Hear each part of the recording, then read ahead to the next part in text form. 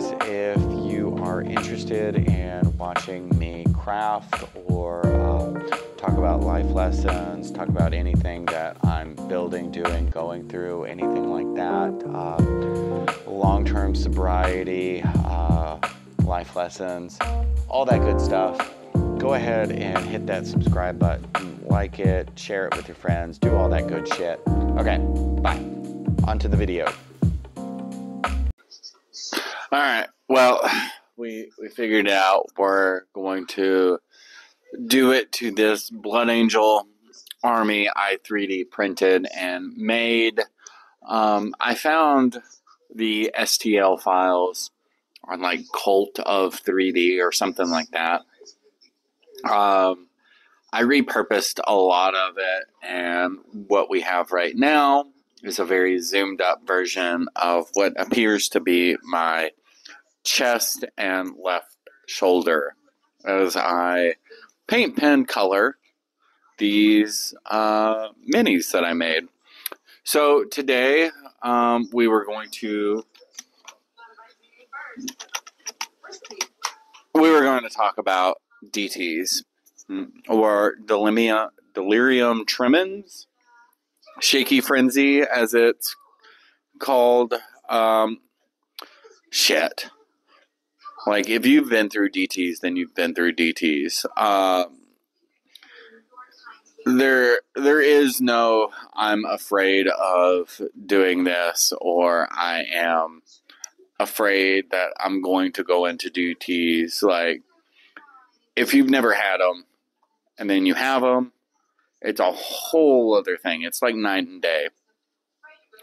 So, I actually took a spray can or spray paint from Dollar General to get that red, and I'm really happy with what it turned out with. Here, I'm just adding a little bit of metallic silver to it, but getting back on task with alcohol withdrawals and delirium tremens. So, those usually occur after a period of heavy drinking. And when I say usually, they always. They only happen in very, very severe alcoholics. So this isn't something to frighten you or frighten you.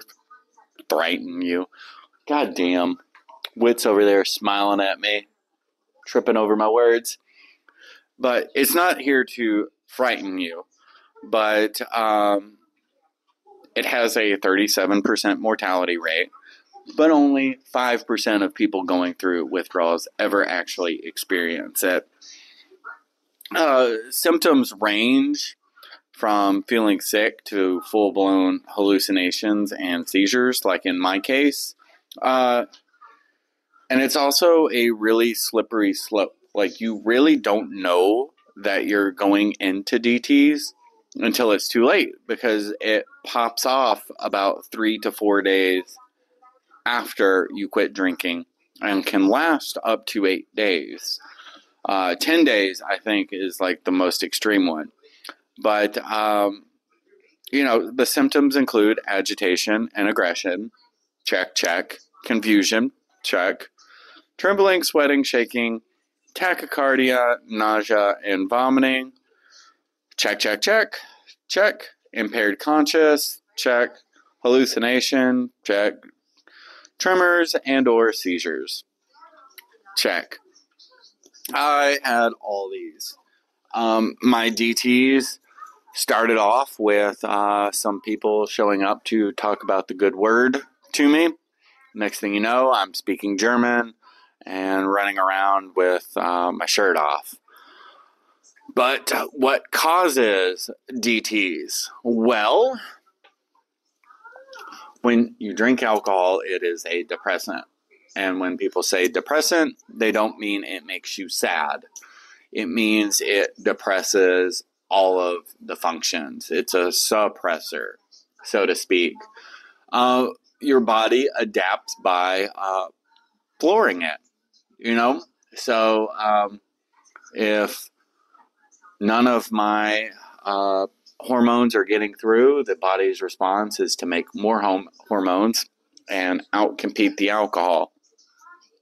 So what happens is you got all of these excitatory neurons out there, or neuron. Is it neuron, or am I thinking of neurotransmitter?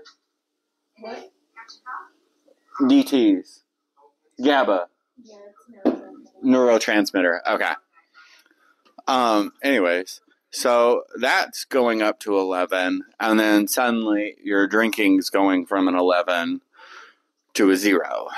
So it's kind of like mashing the gas while holding the brake, and then abruptly taking the brake off. Like you just slam right into a fucking wall. So, of course, the risk factors are seizures, delirium tremens before, because they are easier to get again once you've had them the first time. Benzos make it worse, which arguably that's kind of funny because that's what they give you to treat it. And I did some quick math of that. So it says like 14 million people are abusing alcohol in the United States alone. And then we do 37% of that, or 5% get you DTs. And then 37% of that die from DTs, which all comes down to a lovely number of 268,250 people die annually from DTs. That sounds a little too high to be accurate, but Wit's not even making a face, so I'm guessing that's close. Nothing. So enough science stuff. Let's talk about what DTs were like for me. It was a slow process. If you've seen any of my videos on the spiritual progress kinda, or anything like that, you'll have seen me talking about things. Shadow people hanging outside my windows, talking about how I'm not going to make it, how I'm a lost cause, I should give up, so on and so forth. Utter chaos, absolute insanity. Wouldn't wish it on anybody. And it looks like I'm still adding some. I guess I was doing bullets that were pinging off of it. Little dips here and there. Oh, wait, no, I was adding black to the rubber gear that they have, insulating them. Anyway, so going back to the detox, they say up to 8 days. And I remember being in that hospital trying to fight people. I wasn't in a hospital. I was in hell.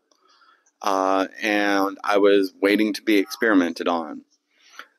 So judging from the time frame of things, I went into DTs probably Saturday. So a full 24 hours, if that's any indication of how much I was drinking. Fought some people in a hospital 3 or 4 times. Took 7 nurses to subdue me. Coming out of a coma Wednesday morning, I finally detoxed it enough that I could see people on Thursday. So the time frame really kind of checks out. The paranoia was still there. And, in my mind, I thought it was, it wasn't my first radio. So I thought I would be fine and I could handle it. Howdy, was I wrong? So let's get into something that might actually help you.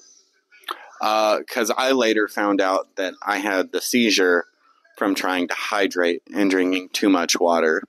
So when you're drinking water, I would probably mix in a little bit of sea salt. That's what I heard does really well for hydrating you. Candy. I do candy for withdrawals. It's a real quick source of sugar. That's what your body is going into and having that freak out session. That's why you are having cravings. I catch a lot of flack for saying monsters and energy drinks are helpful, but they do help me, both with the sugar and the caffeine. I don't know if you guys know this, but you don't really sleep a lot when you're detoxing. You know, you're kind of jerking awake. You're never really fully asleep. And coffee and energy drinks are kind of your best friend when it comes to that. Walks. I took a shitload of walks when I was getting sober. Anytime I was feeling anxious or some type of way about something, I would pop in some headphones and I would go for a walk. I mainly listen to lo-fi, which that's the whole point of why I have the lo-fi channel up there. Not that there's not a million other lo-fi channels already, but I want it to be available for everybody. So that's what I did. I wanted these tips to be available, so that's what I did. So walks, lo-fi, really, really helpful. Cleaning and organizing, you'd be surprised. As much as I fucking hate cleaning and organizing, I have really grown to like it. I would watch recovery stories when I was feeling like the wheels were about to fall off. I would watch recovery stories. I'd hear these people and I'd hear their stories and I would identify and see where I could fix myself. So anyways, if you want more on this, check out the playlist Ramblings of an Insane Person / What I Do to Stay Sober. Contrary to popular belief, it's actually helpful. At least it was for me. So give it a try, share it out, do all that stuff, and I will catch you on the flip side. Bye!